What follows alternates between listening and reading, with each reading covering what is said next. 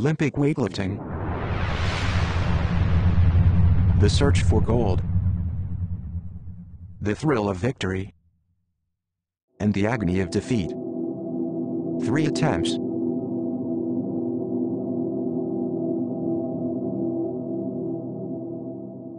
Two events.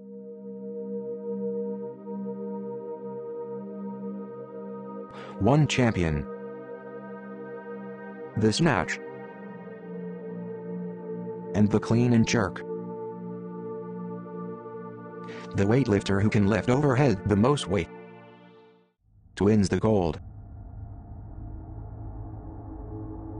Lifting weights at least 2 times your body weight is a measure of strength, stability, and stamina. Man versus steel. Metal versus metal. But can technology provide an edge in weightlifting? Which technology, and how? If you are new to this channel, lift your knowledge about technology higher by clicking the subscribe button for free. Posture, technique, and preventing injury are key areas where technology can help. In South Korea, the Korean Institute of Sports Science has started the biomechanical platforms for weightlifting in the 80s. This technology employs a force platform, retroreflective markers, infrared sensors, and motion sensing cameras to provide crucial data for both athletes and coaches. It can measure time and force spent, posture, and asymmetry during the lift execution. It studies loads on the muscles, joints, and bones and the trajectory of the barbell versus the center of gravity in real time, and over big data of lifting performances. This technology actively helps in preventing injuries and improve peak performance.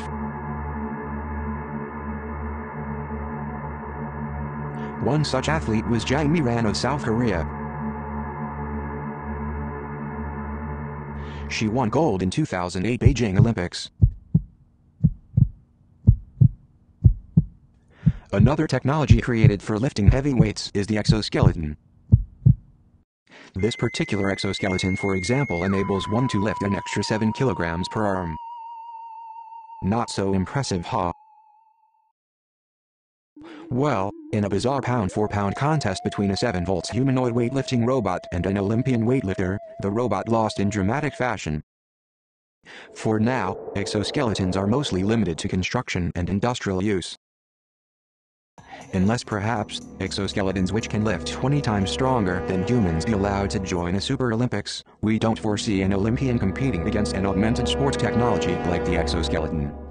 Chinese athletes dominate weightlifting in Olympic records and medals. With more wherewithal for training, sports science, and technology, Chinese athletes seem to almost always be destined for greatness. Once in a while, though, we see in awe how the human spirit triumphs over adversity.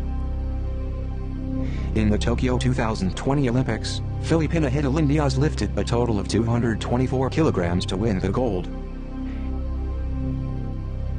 Hidilyn Diaz's victory brought its first ever Olympic gold to the Philippines, a third world country in Asia. After almost a century since the Olympics started in 1924. And in doing so, Diaz also broke 2 Olympic records in the 55-kilogram weightlifting category. Isolated deep in the hinterlands of Malaysia for more than a year, away from home and family for almost 2 years, begged for financial support during the preparation and training for long hours every day on a less than ideal makeshift gym on the backyard, Hidilyn Diaz defied the odds.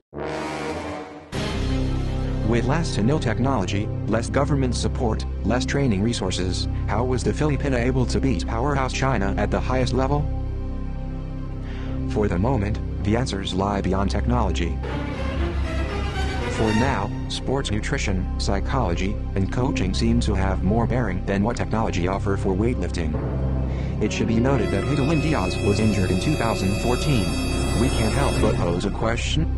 Had Diaz benefited from the biomechanical platform technology, could she have avoided the injury and win more Olympic golds early on?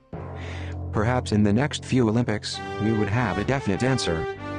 Hidilyn Diaz attributed her victory through her years of training, her team HD composed of nutritionist, psychologist, strength and conditioning coach, and elite head coach from China. For the first Philippine Olympic gold medalist, Diaz's belief in her abilities and in God lifted the nation to fame and honor, on the back of millions of prayer warriors who supported her. In that golden lift, Diaz with singular focus, gave it all, and the rest is history, her story.